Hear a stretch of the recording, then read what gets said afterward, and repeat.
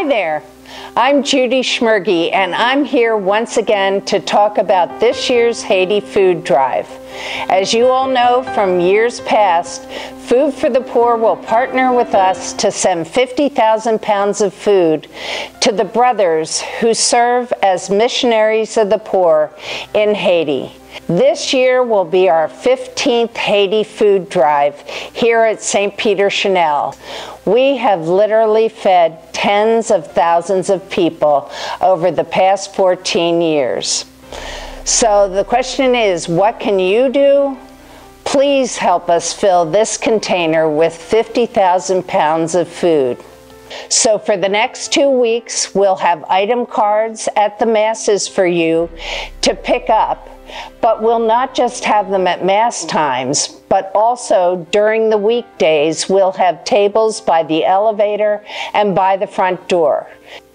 The item cards this year are for Costco, Sam's, and a few at the Kroger's at Mansell and 92.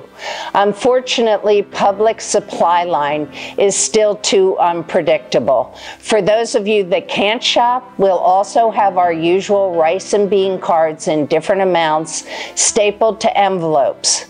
But of course, you can also give with e-giving, and that's really the easiest.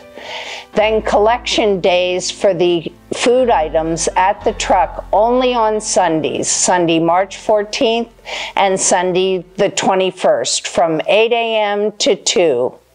We still need volunteers to help us pack and palletize at our warehouse about 20 minutes away. It has been a really unsettling time for me, and I know for a lot of you.